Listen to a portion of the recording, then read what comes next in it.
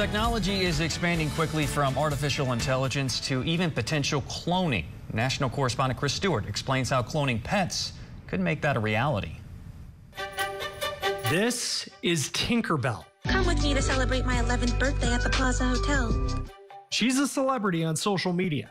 I am the cute one. But to her owner and manager, Sam Carroll, she's more than a business partner. We're inseparable.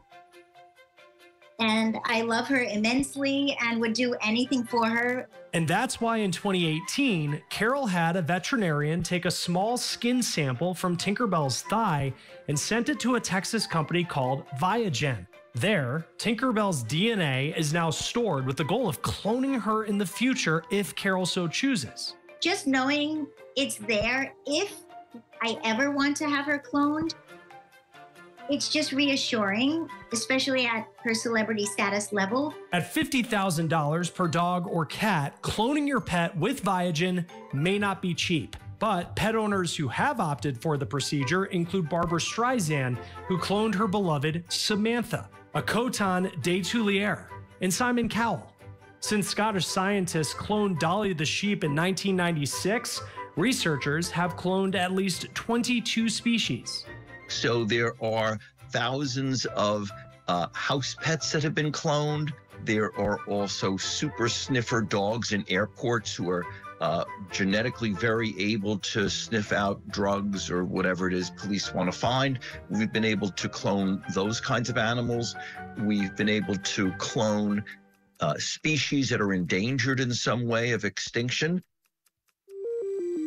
Here's how the process works. The best way to describe cloning is actually an identical twin born at a later date. What we need in order to clone the pet is a living cell from the pet's body. The pet owner's veterinarian would use our biopsy kit to take a few small skin punch biopsies from the pet.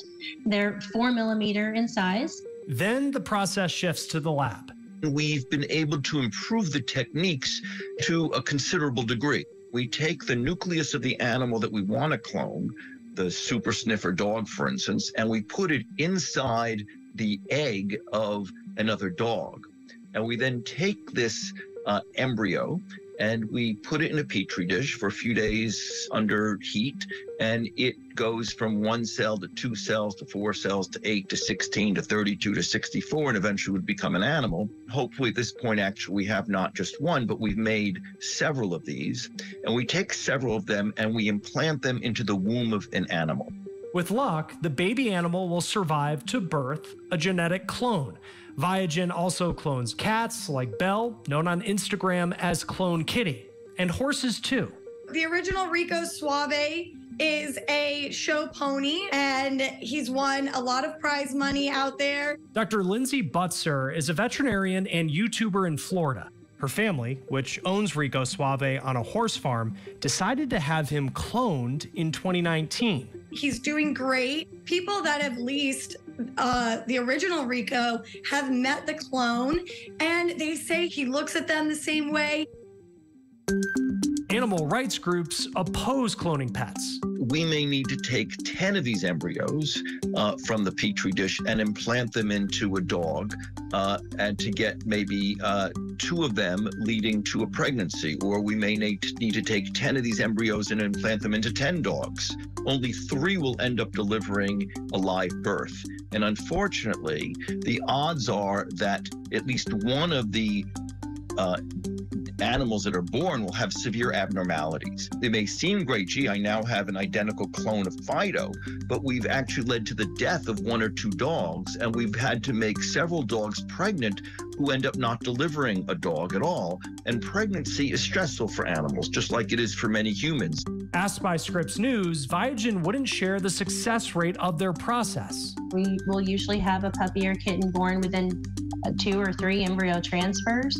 So it's very rare that it takes a lot of attempts to be successful. Another problem with cloning pets is that instead of cloning a pet, one could instead adopt an animal in a shelter who needs a loving home. For some pet owners, however, the love they have for their animals clearly outweighs any ethical concerns. If someone wants to clone their pet, I'm all for it. It's a new chapter in our ever-evolving relationship with the animals we love.